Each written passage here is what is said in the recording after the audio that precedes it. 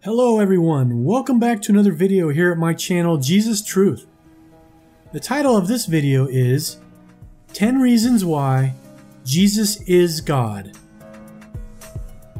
We need to start this video with the important question, who is Jesus? Could Jesus possibly be God?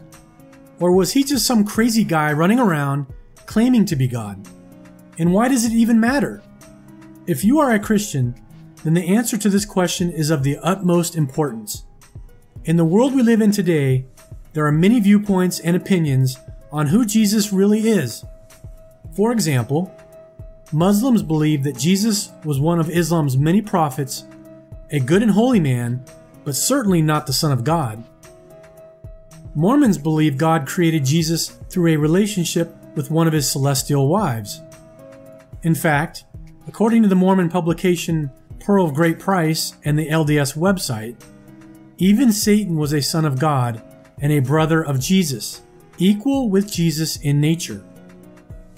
Jehovah's Witnesses believe that Jesus was and is merely an angel who is just one of the many gods they say exist. In fact, they claim that Jesus is actually Michael the Archangel. Let's look at this quote. Scriptural evidence indicates that the name Michael applies to God's Son before he left heaven to become Jesus Christ and also after his return. So they're saying that Michael was Jesus in heaven, then he became Jesus on earth, and then he went back to heaven and he's Michael again. That's kind of crazy. Hindus believe that Jesus was one of many great and holy men. Many Hindus believe that Jesus was a good teacher and perhaps one of their 330 million avatars. Buddhists believe that Jesus was an enlightened man, but as God, no. New Agers believe Jesus was a great enlightened teacher who realized he was God, just like we all can realize we are God. So yes, there exists a wide variety of opinions as to who Jesus was and is. Some say he was a great man, others a prophet, others an angel, or just one of many gods. But what does the Bible say about Jesus? So here are 10 reasons why Jesus is God. Reason number 10. The Apostle Thomas called Jesus God. In John chapter 20 verses 27 and 28, Jesus said, "Then he said to Thomas, 'Reach your finger here and look at my hands, and reach your hand here and put it in my side. Do not be unbelieving, but believing.' And Thomas answered and said to him, 'My Lord and my God.'" On a side note, I think this is where the term Doubting Thomas came from. Reason number 9. The Apostle Peter called Jesus God. In 2 Peter chapter 1, verse 1, it says, "Simon Peter, a bondservant and apostle of Jesus Christ, said, to those who have obtained like precious faith with us by the righteousness of our God and Savior, Jesus Christ." Reason number 8. The Apostle Paul called Jesus God.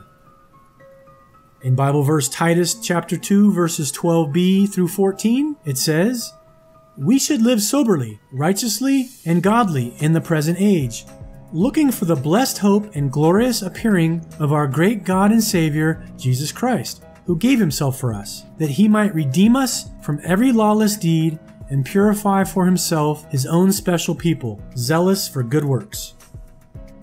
Reason number 7. The Apostle John called Jesus God. In John chapter 1 verses 1 through 3, "In the beginning was the Word, and the Word was with God, and the Word was God. He was in the beginning with God. All things were made through him, and without him nothing was made that was made." We can verify that the Word means Jesus in John chapter 1 verse 14. It says, "And the Word became flesh and dwelt among us, and we beheld his glory, the glory as of the only begotten of the Father, full of grace and truth." Reason number 6. Isaiah the prophet said the Messiah would be God. Let's look at Isaiah chapter 9 verse 6. For unto us a child is born, unto us a son is given, and the government will be upon his shoulder, and his name will be called Wonderful, Counselor, Mighty God, Everlasting Father, and Prince of Peace. Reason number 5. The Jews who crucified Jesus understood him to be saying that he was equal with God. Let's look at John chapter 5, verse 18. Therefore the Jews sought all the more to kill him, because he not only broke the Sabbath, but also said that God was his Father, making himself equal with God. Also we have John chapter 10, verse 33. The Jews answered him, saying, For a good work we do not stone you, but for blasphemy, and because you, being a man, make yourself God. Reason number 4. Jesus gives eternal life and forgives sins. In John chapter 10, verses 27 and 28, it says, My sheep hear my voice, and I know them, and they follow me.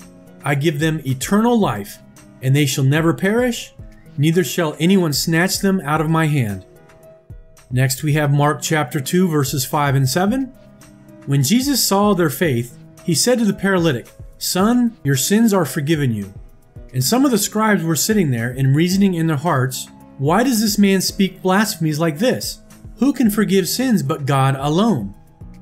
So in these two verses, it's very clear that Jesus is giving eternal life and forgiving sins, which makes him equal with God. Reason number 3. Jesus' blood is called God's blood. Let's look at Acts chapter 20, verse 28. Therefore take heed to yourselves and to all the flock, among which the Holy Spirit has made you overseers, to shepherd the church of God, which he purchased with his own blood. Reason number 2. Jesus called himself I am and the Alpha and Omega. In John chapter 8, verse 58, it says, Jesus said to them, Most assuredly, I say to you, before Abraham was, I am. And in Revelation chapter 22, verses 12 and 13, Jesus says, And behold, I am coming quickly, and my reward is with me, to give to everyone according to his work. I am the Alpha and the Omega, the beginning and the end, the first and the last. So it's clear to see in that verse that if Jesus is the Alpha and the Omega, then he is God. It's just that plain to see. And last but not least, reason number 1. God himself, the Father, called Jesus God. In Hebrews chapter 1, verse 8, it says, But to the Son he says, he being God the Father, Your throne, O God, is forever and ever. A scepter of righteousness is the scepter of your kingdom. So there you have it, 10 reasons why Jesus is God. So who do you say Jesus is? If you believe what Christians down through the centuries have believed, then you believe that Jesus was and is God Almighty, absolutely equal in nature with the Father and the Holy Spirit, the other two persons in the Trinity. But why should we believe this? Plain and simple, that's what the Bible teaches. So thank you very much for watching this video. If you've enjoyed it, please subscribe to my channel. You can do so by clicking the link on the screen now, and this way you will get updates to my latest videos. I will try to do at least 2 new videos per week. Also, share this video with your friends and family to help spread the truth of Jesus Christ. God bless, and I'll see you next time.